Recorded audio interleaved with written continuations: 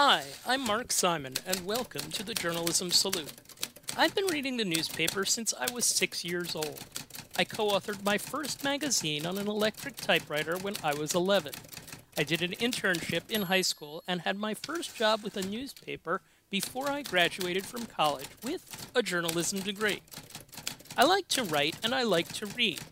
Sports, mostly baseball, has been my thing throughout my professional career. But I'm intrigued by a good story of any kind, and I've always had a great deal of respect for the profession and the work that others do.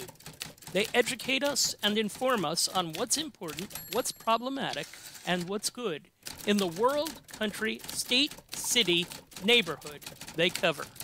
We live in a time in which journalism is disliked by many and disrespected by those in power.